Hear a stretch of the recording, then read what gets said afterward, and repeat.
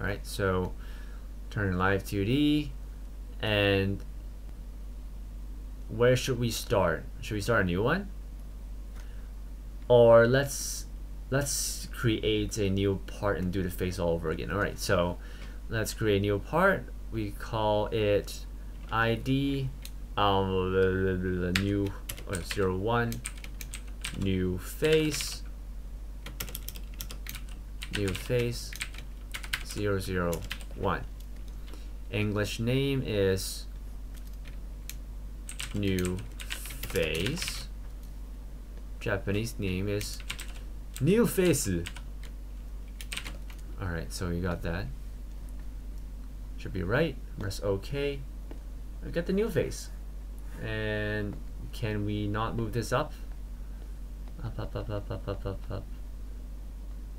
Right next to the original face. So we got the new face up here. Alright. Now let's start with, let's assuming we don't have a face. And then turn off the eyes and eyeballs, eyebrow, everything. Off.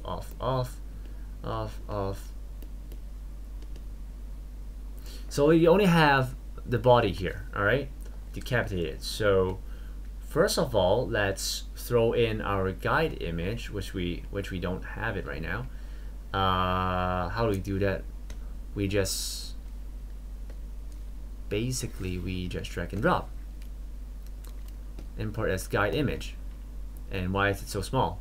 Because it is attached to a certain deformer. I don't know why I do that. Wait a minute. This shouldn't. Okay, as you can see, when I select the guide image group layer or part, is already attached to or related to the face transformer or deformer, which shouldn't be, right? Because why would a guide image have any deformer affecting it? So let's get back to reference plane, canceling out everything, and click it again, and then let's throw in that image that we just threw in just now. Guide image, press OK, and you don't see the body obviously because the body it's there already. I guess I'll turn it off for now. So we throw in the ghost image, half transparent one. And even if guide image is at 100%, that is the default transparency. It has opacity. Okay, so we got the guide. Now let's put in the texture. I'm not going to use the pen. I find it more flexible when I'm using the mouse on this. Zoom in and doing the face. Okay, so it's gonna be a bit different for the face this time than what I taught previously in the last episode. Last episode I did sort of like a layered folding mechanic thing for the polygons. For face, there's a certain formula for this, and it usually works universally. But let's first put it in. Let's do this across the face like this. Actually, just to make sure it's just right.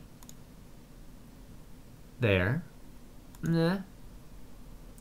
And I want 4 dots along here. So, or we can do this side first and then do, actually that's a bad idea. Let's do here and then 1, 2, 3. Yeah, that's pretty good. And 1, 2, 3. All right, so symmetrically 1, 2, 3. Drop down here. 1, 2, 3. And I want this line to follow this line, this line to follow this line, this to maybe not this one. Okay. And then let's do some let's do a sort of like a zigzag. Should I do like this, or I'll do it like this? There. This. Yep. this, and this. So we got this little beard here, and this is what we need. We want this kind of zigzag movement happening here. This can be slightly off, but since we don't move this too much, so it's fine. But sort of this kind of pattern is what you want to have on the cheeks. The more refined is better. So you just put them in even smaller ones, if you have to.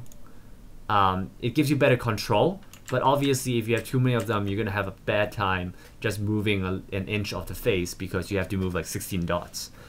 So that's a reasonable amount, and we'll do the rest like this.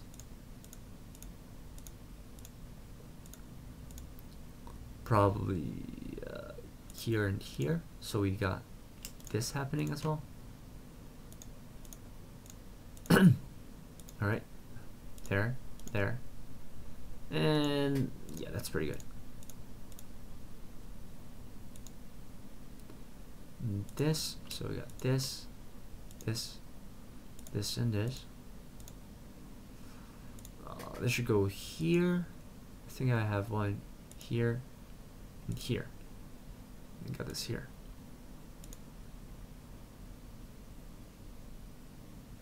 Oh wait. This one goes here.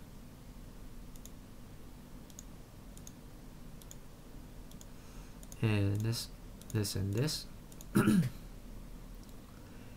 And the top of the head doesn't matter that much, because we won't be moving here much, so we don't need that many polygons or that accurately. Anyhow, we have this face, the polygon mapped out, and it's dropped in already, and it's currently in the guide image layer, which isn't the one we want. So we select the texture, and let's go here, parts. Put it into our new face layer or group. So now it's in new face, and I'm gonna call it the IDS new face texture. And then we move it back up here to match the guide image. I can use my arrow key on my keyboard to do refine adjustments. Once you have it down, we can give it a parameter, active X and active Y. Just click X and click add 3 keys, click Y and add 3 keys, and you get them at -30, 0, and 30, and press OK.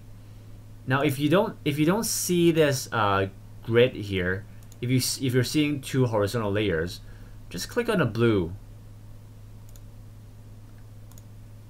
Oops, where am I? I'm quite lost.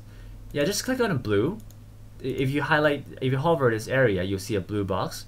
Click on it, and you see it merging into one system. So I think I did something wrong just now, but I'm going to add this perimeter back for the new face texture. I can turn off the guide. I can lock the guide image in case I'm moving it, and like you see, all the other layers are all locked except for the new face.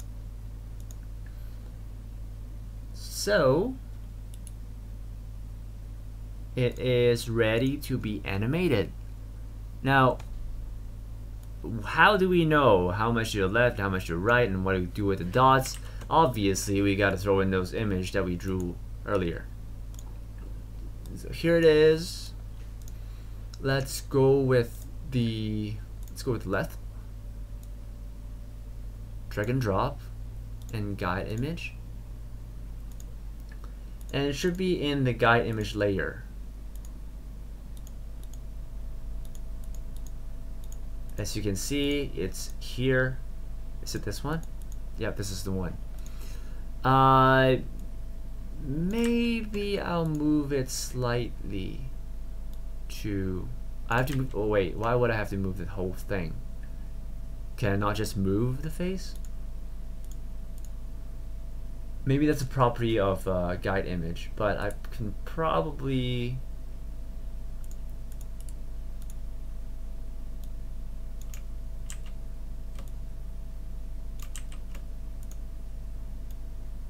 No, that's fine, that's fine. I'm gonna move it slightly towards the right side. So, oh, oops, where am I? All right. So originally it's right here, and I wanted to move a little bit to the right side. Actually, originally it was right here, and I want to move it a little bit farther right. By doing this, it gives a little bit more feeling to the head turning motion. It adds a little bit to that miracle 30-degree change shaping. So it helps a little bit. And if I got that, lock it again, go back to the new face, and we can start doing the little changes. Remember to move your parameter to the relative position. We're doing the right side or her left, and so we select the dot on the right side, and now we can start moving those parts. Here.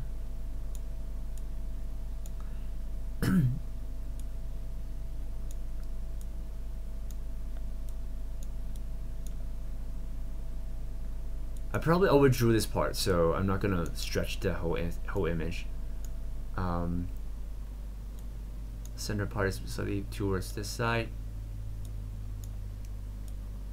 Actually, quite a lot, because originally this is in a set at the center across the face vertically, right? And that goes with the line that I draw for a normal state.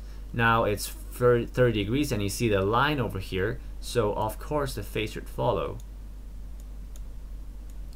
If there's a line between at the quarter section, it would probably move towards this side as well.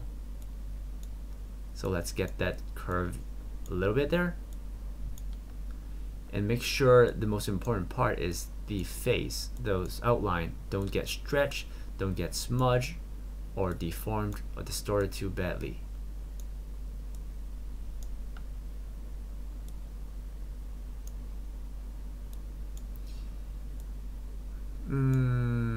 Probably I find it a little bit too thin on the cheek part. I guess moving it here helps a little bit.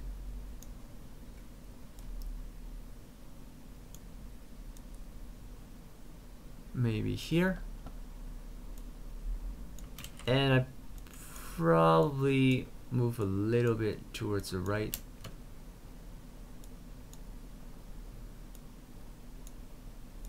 I can for this side of the cheek, if it's turning this way, it should be less curvy. It should be more straight, more flat,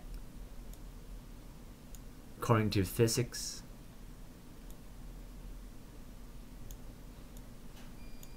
And yeah, that's about okay, because we don't need to do the upper head, as I said. Don't worry about this part. The hair will be covering most of it, so it's only maybe this part, because as I turn this way, the side hair might move far, it might move right enough, or move to this side enough that part of the head might show up. I don't know yet, but to be safe, I would do a little bit of work on it, just in case it does come up.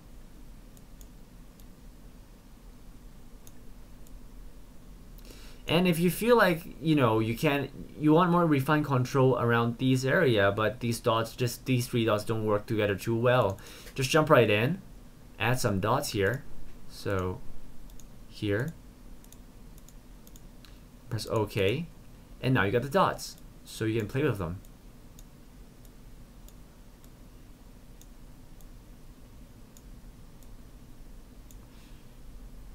And maybe it doesn't look that much difference from the start, but as you can see, there's a little bit head turning here, and if you want to go a little bit further for that, just simply shift this to the right side a little bit, just really bits. You see that? You see that coming through to life? And that's what I'm talking about. That's what I'm talking about. And let's try to take a look without all those drafty image behind. The body on, and we got the face sort of sitting there. Oh, let's turn on the face as well. You see that? It's very subtle. It's really very subtle. It's almost like, you know, it shaked a little bit. That's all it does. but that's good enough. Now, if for someone who's more skilled at 3D modeling, you can probably go further. The more skillful you are, the more dynamic or the more angle you can stretch, the more differences you can make that is not gonna create a lot of mistakes or distortions. But for beginners, if you're really if you're not that good with 3D yet and you're still 2D based, I'd say start with subtle changes. Once you're used to the functions, once you're used to the angles, and you develop some space interpretations in your head. You know, if you got that skill or intelligence sort of building up already, then you can move on to more stretched angle. But for now, I would say don't go too far and stick to this little bit is good enough. If you want a little bit more, just maybe move it to your right a little bit further, but eventually it would be too much. You know, if I, for say if I move it, although I want this to go all the way here, and it's almost like a character is the neck is sort of stretching forward to the audience, like, and looking at the camera. It makes no sense. It's not what you're looking for. So a little bit stretch helps, but don't rely on it and don't overdo it. And don't worry too much for now, because eventually you put in the eyes and the mouth and they would look perfect, much more dynamic than it is right now. So we got this right side done. You can probably follow and do the rest with following those guide image you drew earlier, the same method. So you drop the guide image in, drag and drop. Actually, make sure it's not attached to any deformer. So select guide image, get to your folders, drag and drop, guide image, okay. Drag and drop guide image, there you go, and also you as well, drag and drop. And now you gotta do the rest of those 4 angles with the same method. Not too bad, I guess, right? It sounds tedious, but it's really better. And also there's a reason why I kept those eyes. Well, why would I need the eyes if I'm just doing the face? Well, have those eyes in too, because when you get to the eye part, you'll thank me later. Yeah, just have the eyes done. It's better. So I don't know if there's anything to remind you. Let's have a look at the expected final product. I'm gonna use the previous one. And I can if I've done the previous one and it's not that perfect, I can totally just use these images and finish it up. So let's get back to the deformer. All right, and yeah, just follow the guidelines and put them back in place. So maybe like this. That seems fine, I guess. A little bit inwards here. That's good. And then I got the upper part. I gotta turn off these to actually see what I'm doing. Face transformer. Probably a little bit towards. Actually, I don't want to move that much because I have all the other parts in place already, and they're not too connected well.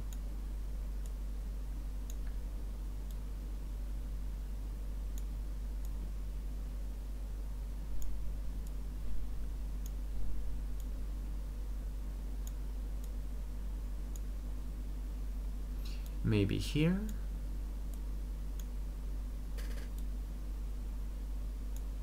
I just want to keep them symmetrical, not too crazy about all directions.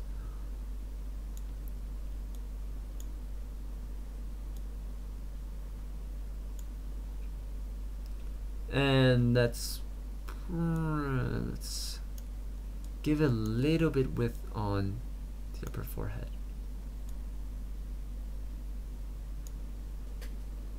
Yeah, I'm not so certain, but let's go with that.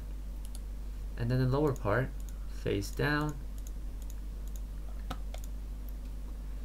If you are more comfortable with deformer for now, just go with it. All you have to do, have I taught you how to do deformers yet? So let's say you don't want to move it dot by dots and use the current way I'm doing, which is what the official is teaching you. What you gotta do is select the face, or select the face texture. So let's go to drawing layer and select face. You see the dots, then you're selecting the face, alright? Create deformer, and then say like, you know, change the name for, I would usually change the name here, or else it gets messy really quickly. So change your name, I usually call it face transformer for deformers. The other type is rotation, but we're using the curved surface, whatever, and because it's cut off, I don't know what it is, but we're using this one instead of rotation. Rotation is for a neck, where you tilt your head, and that's for rotation. But right now, we're needing the waffles, and just press curved surface. Destination part is where the group it should be. Associated deformer, meaning it's parent deformer. If you want to have the parent decide now, or you can change it later, but if you want to decide it now, you can select here, press curve, and go by 3x3 is fine for now. If you're getting better, you can go 5x5 for more refined control, but 3x3 should be good. Press OK, and you see your new waffle, and as you move the waffle, it will change the texture. Basically, that's that. But since I have and you have the deformer, and you know, just like what I'm showing you right now, move around the corner, move around dots, everything makes sense as soon as you touches it. Alright, so everything sort of makes sense on its own. Oops, why is it? Alright.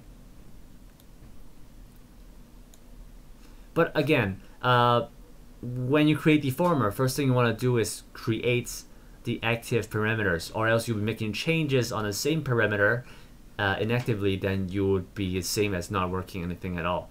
Make sure you have the green dots on.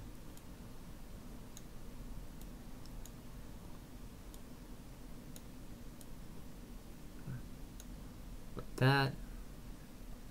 And so I got the up, right, down, left all done. Okay, so let's say you have done the 4 angles already, right? Like right now, I have my transformer all fixed in the new 4 directions. I can do the rest diagonals manually, or I can go here and press synthesize corners. Now, even if you've done it once, and even if you have the corner already done and it's wrong, when you do the synthesize corners, it will overwrite the original ones you have right there.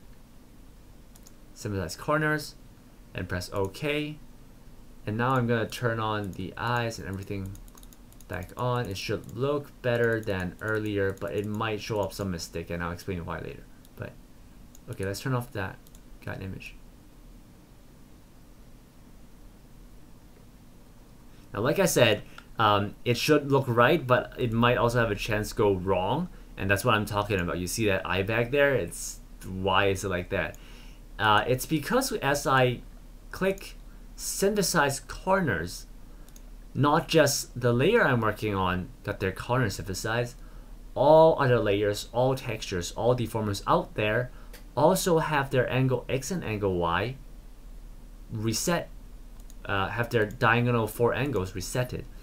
And obviously when before I did the synthesize corner, I already adjusted the eye bags to make it look natural. But since I overwrote that, and that's why it's back to a broken state. Now also I got the face a little bit messed up here. I don't know why. Do I know why? I don't. I just wasn't paying attention. But yes. Yeah, well, that's what I'm talking about, right? Sometimes deformers, it's not the best tool for making these refined movements, and perhaps that is why officials are teaching you to use deformers as just the guideline for the face. Once you got the guideline done, create a new layer and move it point by point. Now, even if I go back, well, you might be asking, like, why can't I just work on the same group, just have the texture moving point by point? But because if I do that, First of all, I need to put in those angles too, which is crazy because I had the deformer correcting the angle X and angle Y of the face texture, but the face texture itself also have 8 or 9 points designing these things, and it's not efficient in a bigger scheme project. So for future purposes, for being professional and being universal and coherent and everything, you don't want to double this. You don't want to have 2 layers controlling the same parameters of the same one texture, and that's a very bad idea. So either you make a whole new set of face, or you don't use the deformer at all and just use these guidelines, move them in dot by dot. It will take about the same amount of time, I think, unless you're really good at some point. But that's a general idea. I would recommend point by point after having a guide image. If you're really in a hurry, for whatever reason, well, then use a deformer. But it won't be perfect. Just trust me, it won't be perfect. Especially when you synthesize the corner, alright? Yeah, I can also do this and move it, move it back in place.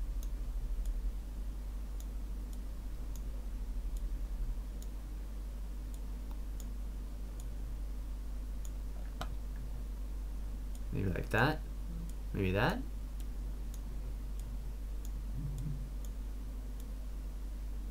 Maybe that. Actually, that's a little bit too much. Yeah, I'm having too many things in my, like, these little dots and line here is just affecting my perspective a lot. I really don't like them when I'm working on modeling, but I guess I'll stick with it for now. Anyhow, you get the idea, right? I can move that point by point and fix everything, and instead of, but why do I do that? I might as well use the guide image, get everything done, synthesize the corner, bam, it's right on. So if you're working on your own project, do that instead, and I will see you next time. What I'm gonna do, should I do the hair next time, or should I do the eyes? Maybe I'll do the eyes first, since I already have started some part of the eyes, so I'll teach the eyes next session. And good luck in your, since I'm not showing the full step-by-step progress of making the perfect face. If you got any questions, just ask me. It's good if you send me some links to a screen cap of what you have and what the problem is. Draw some notes on it, give me more details. Then quicker for me to answer your questions. But if you do have questions with fixing your full face, just let me know, because I'm not gonna show a step-by-step speed painting of how to make the whole face. All right, so you get the idea. You sort of understand what happens if you how to make mistakes and how to fix mistakes. And sometimes some mistakes can't be fixed easily. So it's good to take precautions and do better at the preparation work. Anyhow, visualize your stuff. Make sure you know what you're doing. Don't rely too much on your intuition and touch around. Hopefully you get the right angle, the right dots at the right place. Don't do that. Just go with technical things, all right? Guide image, good for you. Quicker, faster. It looks stupid, but do it, all right? And I'll see you next lesson on Thursday. Wait, today's Monday? Thursday? What day is it today? Today's Monday, all right. So I'll see you guys Thursday.